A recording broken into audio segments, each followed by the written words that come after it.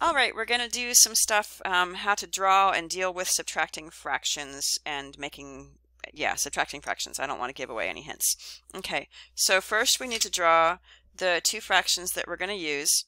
Let's draw the 5/6 and talk about how to draw that. I'm leaving a space here on purpose. Something's going to go there.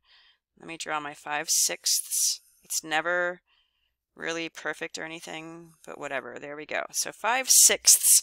Drawing sixths is kind of a pain. So for this, I'm going to divide it in half first. And then after I've drawn halves, what should I draw in each half to make it into sixths? How many pieces does this need to have in it? 3? Awesome. So once we have the halves drawn in, then we draw the thirds of each half, so that it looks like pretty evenly divided sixths. It's really hard to like just straight off the bat make sixths, but that looks like sixths, don't you think? Yeah? Okay.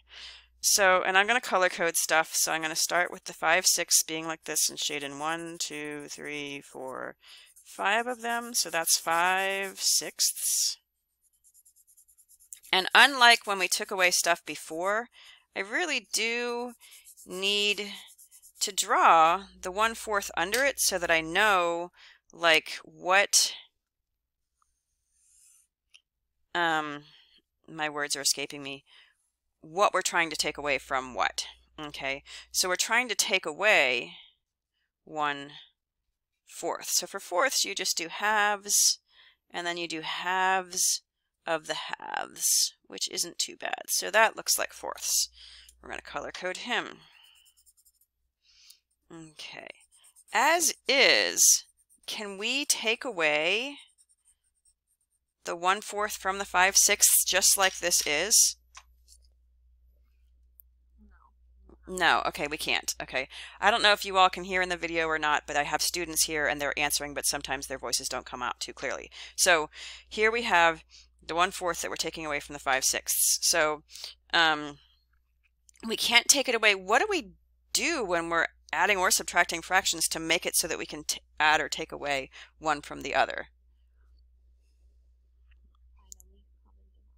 Okay, so we need to find a least common denominator. You can find any common denominator, but definitely the least common denominator is going to be the most useful. And the least common denominator, we need, and I'm not going to write all these words out because I can't deal with it. The least common denominator, which happens to be equal to something that we did earlier in class. What's the LCD the same as, you guys? For the it's the lowest common denominator, but here's the denominators. So for the denominators, what's that other thing called that we found before? You guys remember? LCM? Yeah, it's the least or lowest common multiple. I forget which way you call it. Okay, and I'm going to review what we did for LCMs a little while ago just to see if it sticks with you guys. We've got the 6 and we've got the 4, and 4 is 2 times 2, and 6 is 2 times 3. So there's our, what's that darn thing called? Greatest common factor is actually 2 in this one. It's a pretty straightforward one to do. And then, so the least common multiple of 6 and 4 is the lowest common denominator of sixths and fourths, which is really hard to say. So we've got 6 times 2 for the lowest common multiple, or 4 times 3. And either way, the lowest common denominator or lowest common multiple is 12. Okay, and what's really kind of cool is that for the sixths, we need to add or introduce a 2 in the denominator, and for the fourths, we need to introduce a 3 in the denominator. And the way to do that, so that you're not messing with the actual quantity involved, is we need to take our sixths and turn it into twelfths. So we need to make that into twelfths. What do we do to our sixths to turn them into twelfths?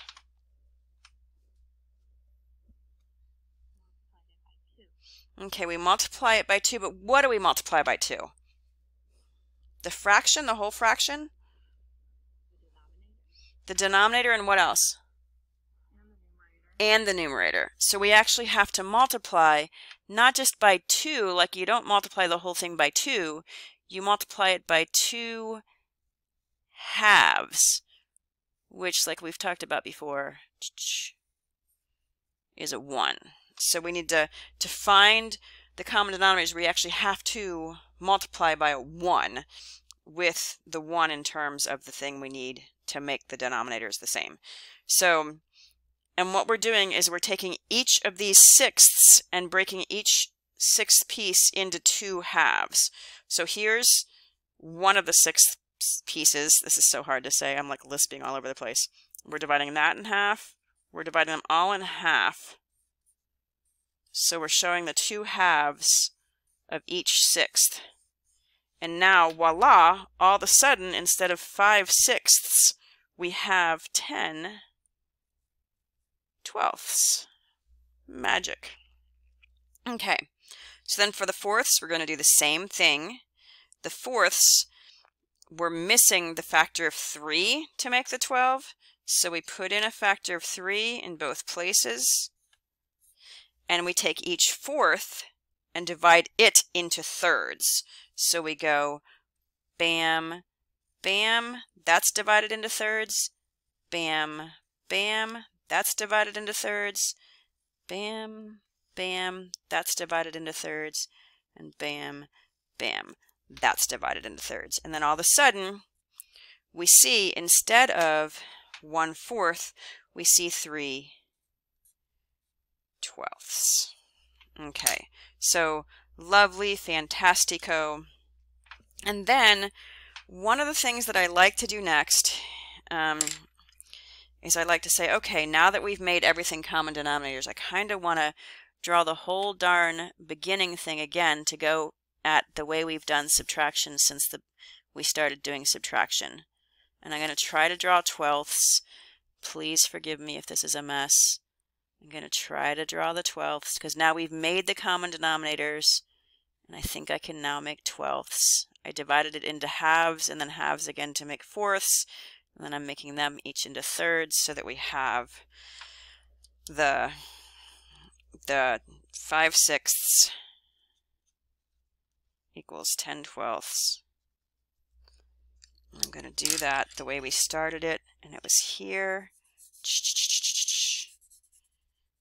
Oh, sugar, that's not there. You guys don't see that. That didn't happen. Yeah, it's barely there. Tell me you can hardly see that. I'm not good at coloring in the lines, which I know you guys don't find shocking at all because it's just not my thing. Okay, so there it is. Now we have our 5 sixths, which we turned into 10 twelfths. And now what are we being asked to do? What's the operation we're doing? Subtraction, good. Subtraction, or what's the other thing I like to call subtraction? Takeaway, yes. Okay, good. We've got takeaway. So I'm going to make the takeaway now, oh, a broken pencil, orange, okay? And what do we do to take away the 1/4?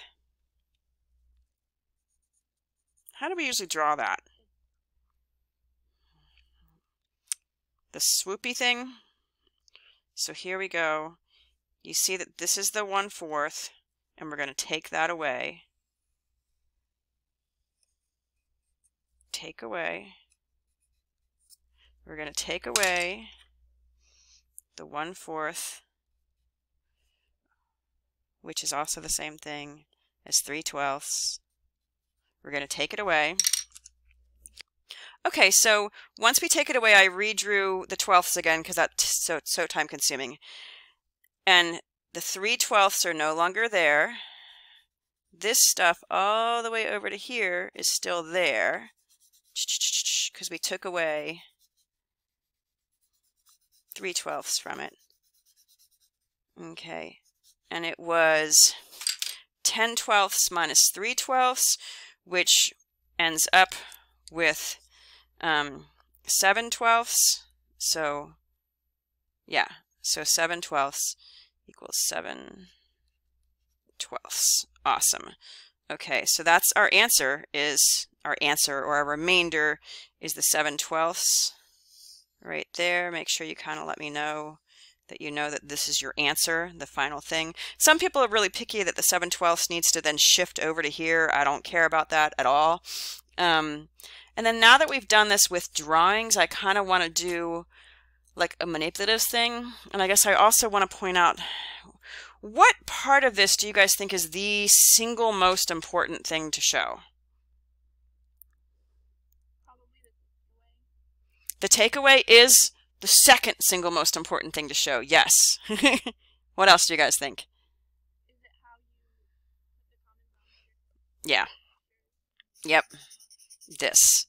Doing that is like hugely important. And now I made it yellow, which is really dumb, but like make sure that you can see where those things happen. That's like super, super, super important. And honestly, if you're showing this cartoon style, I should have had one more step in the beginning if it's just a standalone thing. And I'll try to display a picture of one of those on the discussion board when we start this in a cartoon format. So, all right, or maybe I'll have one of the LAs write one up too. I don't know what I'm going to do. Let me show you this now in blocks, because we've done it with this, and it was 1/4 or 5/6 minus 1/4. So we're going to look at this. I'm going to keep the question there. 5/6 take away 1/4, and I'm going to now just show you in blocks a way to look at it. So we've got 5/6. Boom. There's 5/6. I always like to compare it to the 1. We want to take away a 1/4 from it. And what happened was there was no way to take a 1/4 from a 5/6 because we'd have to like break that block, and we can't do that. So what we did by making our 5/6 into 12ths, was we then had our 5/6. We converted 5/6, whoops, that's not the right guy, to 10/12. Right there, there's 10/12. And then when we have that, we can take away from the 10/12 a 1/4. And you can tell that that's exactly the same thing as the 3/12. So with this, we can take it away. And these guys weren't actually there. And I like to take it away by going like this and saying, look, those are the ones we now have left, which is what we had left in the picture. So hopefully we'll be able to draw some cartoon versions of this on the discussion board. And literally the thing that I didn't show, because this is a video, and in the video it's totally fine to not show it, but in still writing, you would need to have this blue and pink kind of up above as the first step of what you did. I hope that makes sense, and we'll get to the discussion board and do some stuff and see how it goes. Thanks for watching.